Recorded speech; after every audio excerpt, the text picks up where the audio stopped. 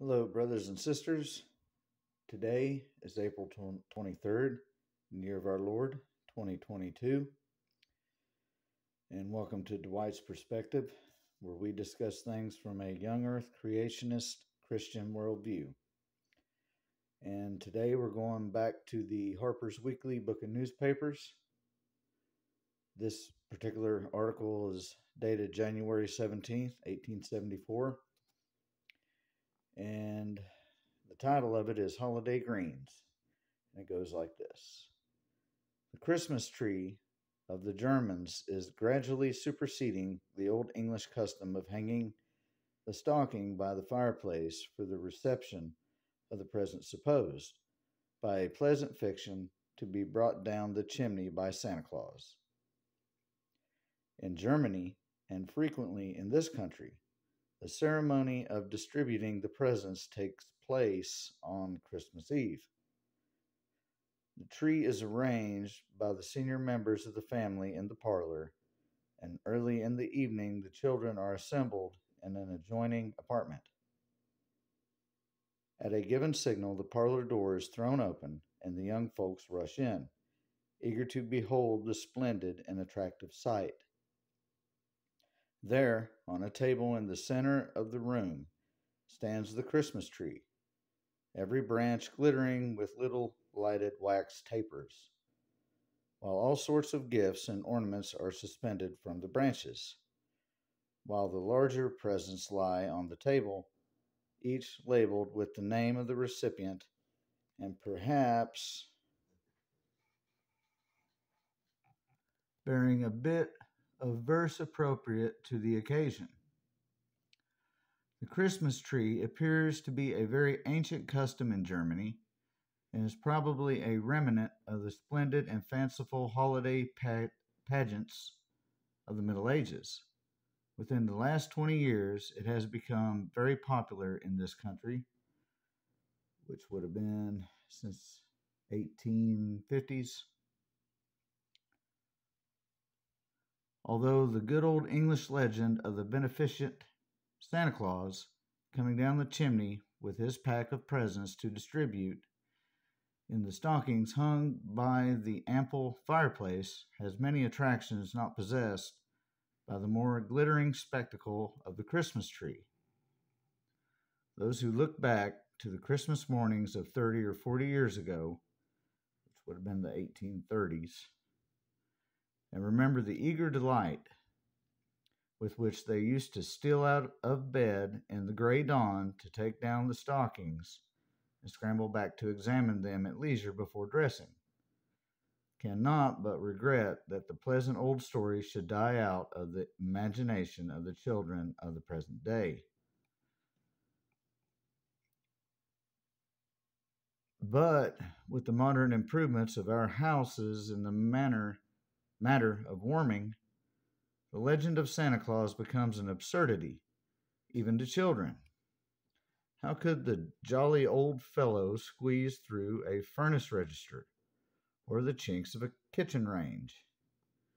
We shall have to reconcile ourselves to the naturalization of the German festival and allow Santa Claus and the stockings to become a legend of the past. Holiday greens are not confined to Christmas. The tree, stripped of the presents but still bearing its pretty ornaments, generally remains untouched until after New Year's, and the wreaths of evergreens in the window and the trimming of the parlors and dining room are allowed to hang until they begin to strew the carpet with a litter of dried leaves. Our illustration on page 52 shows an evening scene at Washington Market just before the holidays, where Christmas trees, wreaths, and other green decorations are exposed for sale. Okay, let's back it up, and I'll show you guys the picture they're talking about here.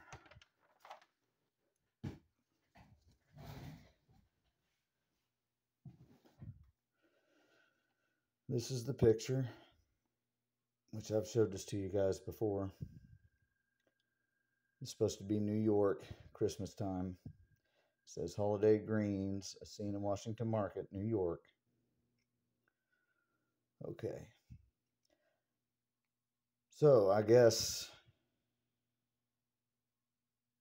we'll go over here to the Bible and see what we can find that might pertain to what we just read. This is Jeremiah chapter 10, verses 1 through 4. Learn not the way of the heathen. Hear ye the word which the Lord speaketh unto you, O house of Israel. Thus saith the Lord, learn not the way of the heathen. Be not dismayed at the signs of heaven, for the heathen are dismayed at them. For the customs of the people are vain. For one cutteth a tree out of the forest, the work of the hands of the workman with an axe, with the axe. They deck it with silver and with gold. They fasten it with nails and with hammers, that it move not.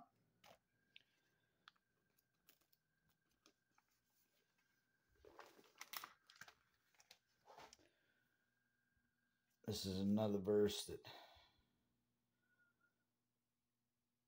pertains to trees. This is Deuteronomy chapter 16, verse 21.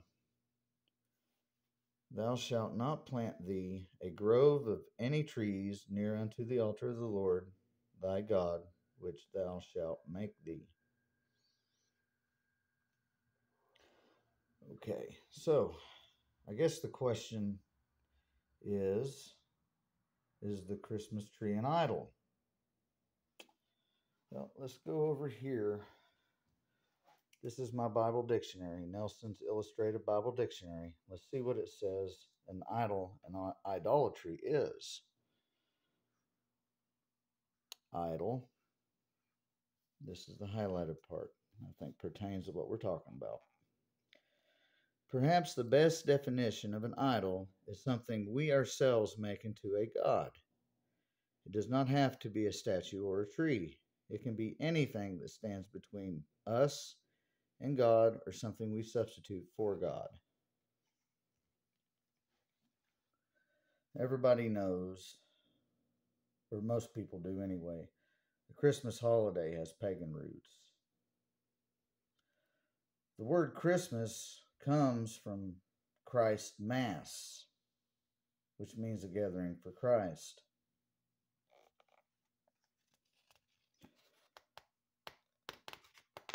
Let's see, we're looking into the idolatry part now. Let me read what it says about idolatry. In the New Testament period, the term idolatry began to be used as an intellectual concept. Idolatry became not bowing down before a statue, but the replacement of God in the mind of the worshiper. Colossians 3:5 points in this direction. Put to death covetousness, which is idolatry. See also Ephesians 5:5. At this point, the modern believer must understand the vicious nature of idolatry. While we may not make or bow down to a statue, we must be constantly on guard that we let nothing come between us and God. As soon as anything does, that thing is an idol. In addition to material objects such as houses, land, and cars, idols can be popular heroes or those whom we love. Objects of worship can even include things like fame, reputation, hobbies, pride, and deeds done in the name of the Lord. Idolatry is a dangerous and deceitful sin. No wonder prophets preached against it so often and so strongly. Let me find.